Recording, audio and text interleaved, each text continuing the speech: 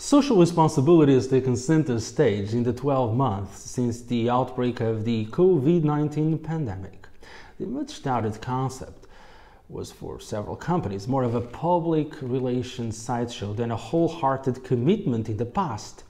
Then the unprecedented public health crisis breathed an entirely new meaning into these words. It is incumbent upon virtually all stakeholders in our society, but it is first and foremost the government's responsibility towards its citizens. And though it's been stated repeatedly, as we mark the first anniversary of the first COVID-19 cases in the city, we should laud the government's successful management of the crisis, which put Macau in an enviable league of its own compared with countries and jurisdictions around the world. That responsibility includes a duty to protect residents, those who remained here, without neglecting those who, for whatever reason, left and now want or need to return home. International travel these days is a daunting experience, and the authorities' remarkable effort to bring more than 100 residents stranded overseas back to Macau deserves kudos. Risks were minimized, so that arguments against the initiative from skeptics and critics never held water.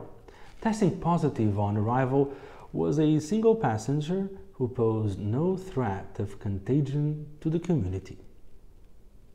A crisis of this magnitude surely brings out the best in us, but can also feed fears expressed in views or measures that are less than rational or compassionate. Memory of the public outcry last March over the evacuation of Macau residents from Wuhan, then the epicenter of the pandemic, is still fresh. Fortunately, we saw the government do the right thing and they were successfully brought home. While mass inoculation is gaining traction around the world, it seems clear that the vaccine is not necessarily a panacea that will solve this mammoth crisis in the short term. Here in Macau, due to the rather small-scale recent outbreaks in mainland China, Chinese New Year is not bringing the much-needed surge in the visitors the city's tourism and retail industries are so desperate to welcome. Many SMEs are in agony and may close their doors for good later this month. That's on top of the thousands of firms that filed for bankruptcy last year. Though the government seems to be taking a wait-and-see approach before the launch of any new stimulus package, that may well be the only option left to it that will ensure social stability and the relative well-being of residents and small businesses in the short term. At least it couldn't come too soon. Meanwhile, against the daunting odds and surely as a result of the ongoing social and political environment, gaming operators have announced that they are giving staff a most welcome annual bonus in a move signaling a truly meaningful sense of corporate social responsibility after a year of historic losses.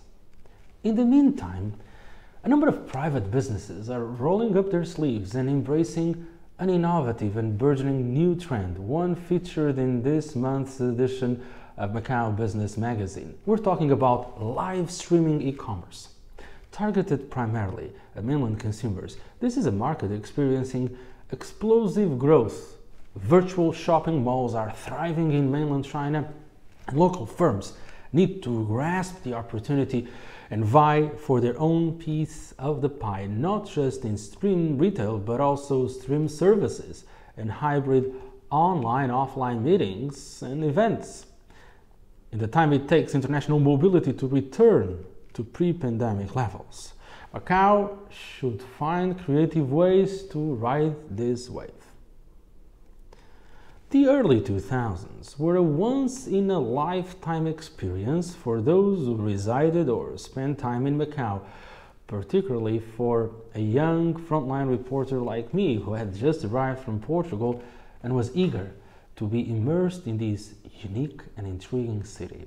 I was fortunate enough back then to cover gaming-related press conferences and the big announcements of new projects enabled by the liberalization of the gaming industry.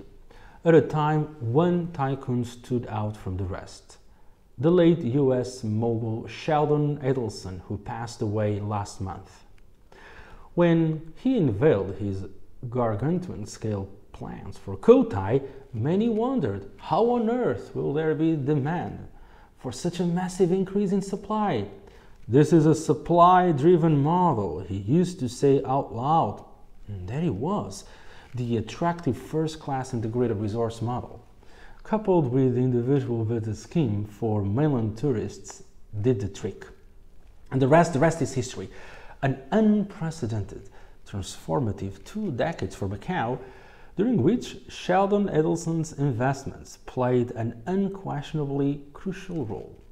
And with this, we end this month's video editorial with a special message, with our best wishes of a happy Chinese New Year of the Ox. 新年快樂，恭喜發財。